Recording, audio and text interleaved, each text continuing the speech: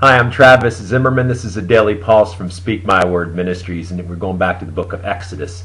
And as the Israelites are wandering around in the desert, one of the things that God instructs them in is the specific way that He would like the temple, the place where they will worship, and the dimensions and exactly what will go where and how to construct it. It's fascinating. And at the very end of the culmination of it is this verse.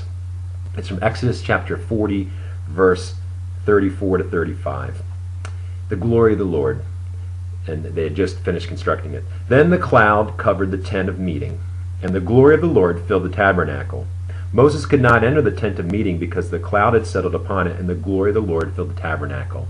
So here is our infinite God. Here we're seeing our infinite God, and we have a very finite temple that's built in the wilderness. So it's fairly large, but it's not anywhere near God, but yet God comes in tabernacles. God comes and lives in this temple, and resides in this temple. And the analogy whenever I read this, I keep thinking about is if we were to sleep in a dollhouse. We're big humans, and my dad and my mom made our daughter a dollhouse several years ago, and it was pretty big, but it was for doll babies. And can you imagine us sleeping in that thing? We're not going to sleep too well in the beds they make. The beds are about this big. And here is God coming down and residing, tabernacling in the temple.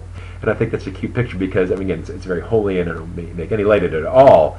But yet God dwells among men, and Jesus with us. That kind of imagery in the Old Testament about God living with us, Jesus with us, God is with us, Emmanuel. There's so many connections in the Old Testament to Jesus Christ. And again, I wanted to share this fascinating with you today. In Jesus' name we pray. Amen.